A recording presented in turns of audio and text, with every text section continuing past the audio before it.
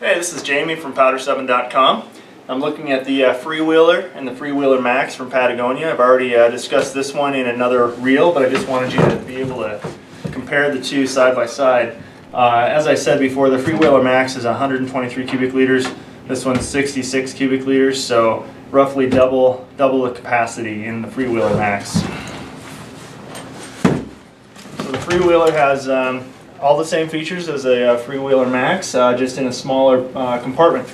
Basically, you have your 80mm wheels, your hard plastic coating, your kind of all the way around the base here. You've got kind of a nice aluminum framed in section that's harder to protect your goods there. You've got a two-position handle, basically one position, two positions, and got this pretty cool front pocket or top pocket here that's it's a waterproof zipper, and since this fabric is coated with DWR, the Deluge fabric coating, it's a water resistant, but basically you can put items in here that you need to access to when you're traveling. You've got two haul handles here that are reinforced, so you know when folks go to grab your bags to load, or if you just need to grab your bag, pick it up, you've got two great places to do that. Got a regular handle on the bag in case you want to carry it that way, and then once the bag is all loaded up, you've got these handy compression straps go across the top. You've got two of those. The inside of the bag, oops, that's the top. The inside of the bag features it's a light interior, and what that does for you is that your items can't really hide in there.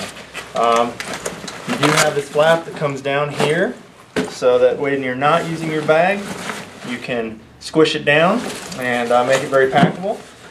So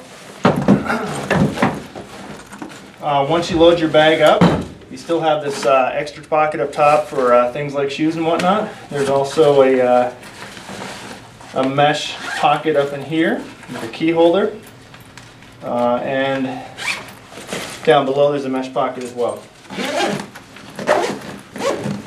And then, in addition to those pockets, there is one zipper that goes all along the base here.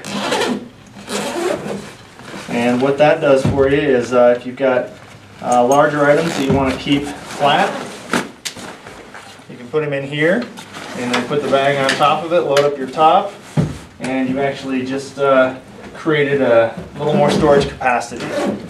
So again, this is the Freewheeler, the little brother, the Freewheeler Max.